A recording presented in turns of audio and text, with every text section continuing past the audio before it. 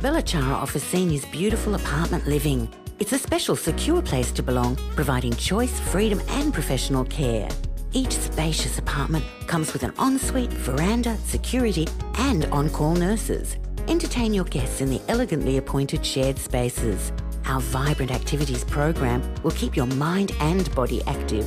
Belachara welcomes new residents. Call us today on 5202 5300 for a personal tour. Good evening and welcome to our weekly program of News Geelong.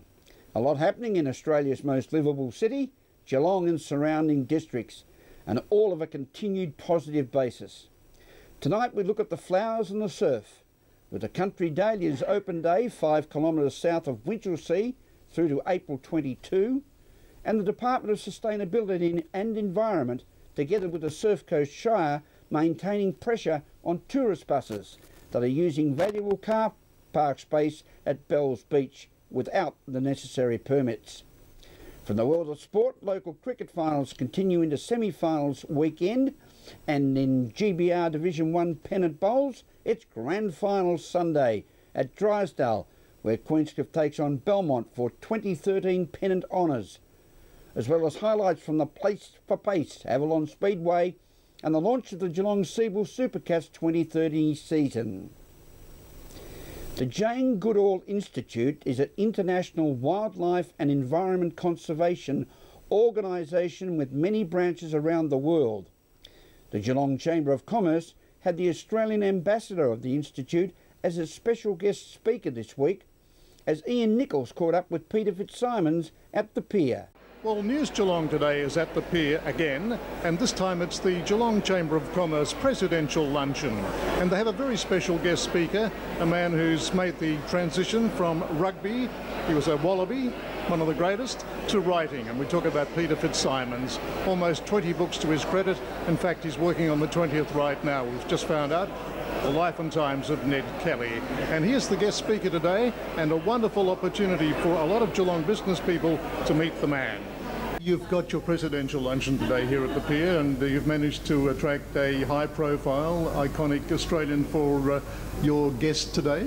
We have indeed, Ian. We have Peter Fitzsimons, who's joining us today as our keynote speaker, and he's flown in from, I think he flew in from New Zealand last night, arrived in Melbourne, and he was picked up this morning and brought to Geelong. So we've put on the sunshine for him, which is fantastic, and then he'll be straight off back to Sydney after this. Well, he's one of the most sought after, if you like, after dinner speakers around Australia, so it's a bit of a coup for the Chamber as well. It is an absolute coup. We're absolutely delighted that he could attend and be our guest speaker, and we owe that to the Jane Goodall Institute that organised it, so he has a strong connection with that institute, and so we're delighted that he was able to make it down here today.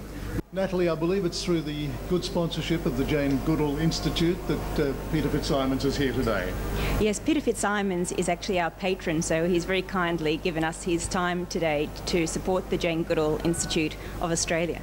Now you can perhaps tell us a little of the work that the Institute does. The Jane Goodall Institute was founded by Dr. Jane Goodall, who many people would know because of her study of chimpanzees, but her work is about much more than chimpanzees. It's about educating a whole generation of young people to overcome the problems that matter to them, because our young generation are going to face challenges that other generations have never faced, challenges regarding concerning the environment, concerning human rights, and also animal welfare issues. First time I ever came to Geelong was only about 4 or 5 months ago. I was doing a story for Channel 7, if I can mention that, on Channel 31, on a wonderful woman that lives here who's about to have a bionic eye. Yeah, so it's interesting. Di.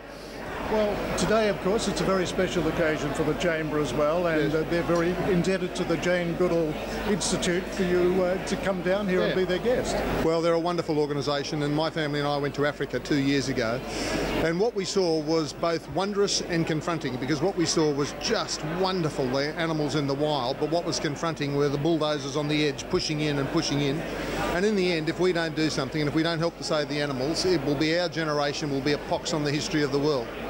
Well, it's a very worthwhile cause and no doubt a huge challenge, but you've started the ball rolling. That's the first thing we've got to say. Raising awareness is not enough. It needs money as well. It needs people to write cheques and to actually put time and energy into it. It's all very well to say we want to save the chimpanzees and we want to save the elephants and we want to save the rhino, but it actually needs activity. Well, being a broadcaster and a writer, a prolific writer, almost 20 books now, how do you find time for all of these ventures that you embark upon? And the sad answer is only just. As the lady that picked me up from Jane Goodall's Institute today picked me up at 10:45, I was in my hotel room in Melbourne and I stopped writing at 10:35 and I said to her, look, I don't mean to be rude, but I just need to write all the way to Geelong. We got here at 12:10 and I said, look, I don't mean to be rude, but I need to sit in the corner. And it's just at the moment, I'm right under the gun. I'm doing a book on Ned Kelly. So my head is filled with Ned at the moment, the siege of Glenrowan. And I love writing, but it's a bit obsessive, I must say. And I must say lately, I'm just going, you know, well, days are getting shorter. It must be coming close to winter. Well, we've just got over Eureka, of course. That's been a wonderful read. And yeah, and it's the first time I'd really focused on Geelong. In my ignorance from New South Wales, I hadn't really understood how Geelong fitted into the scheme of Victoria. I hadn't quite realised its importance. And I might say again, when I came here 4 months ago, I had no idea of the beauty of the, do we call it the pier, the waterfront. It's funny, I don't think Geelong sells itself well enough somehow. I mean, it's a beautiful, beautiful place, and people that live at Geelong, and no doubt people that live in Melbourne, and no doubt people that live in Victoria know.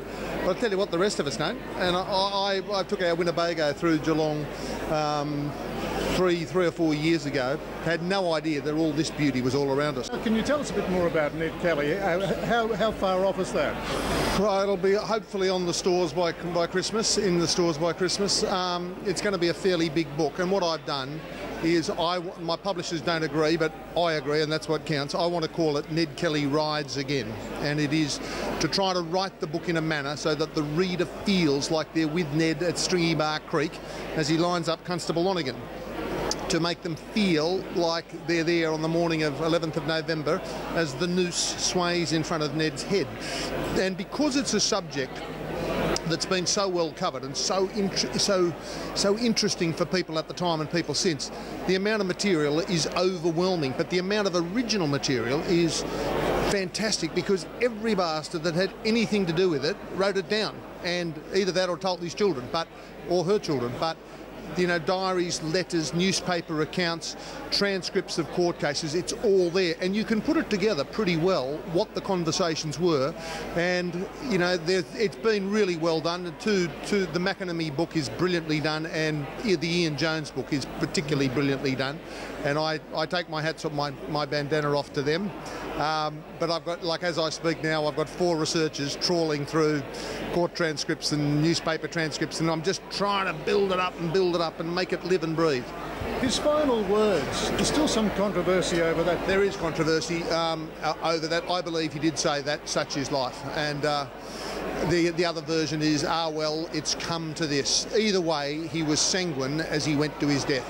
I do recall that Ben Cousins, the former West Coast Eagle and later Richmond player, had emblazoned across his abs, I suppose, such is life. Such is life. Well, if he's like me, by the time he gets to 50, that tat'll be a bit bigger. Well, thank you so much for your time. I know you're extremely busy. And you made that wonderful transition from rugby to writing. And I'm only just breaking into stride.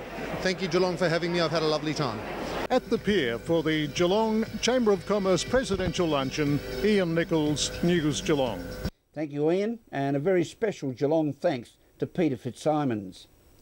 This is News Geelong on this Friday evening. As we head to a break, you can view your favourite News Geelong segments on the whole program on www.youtube.com/guest media.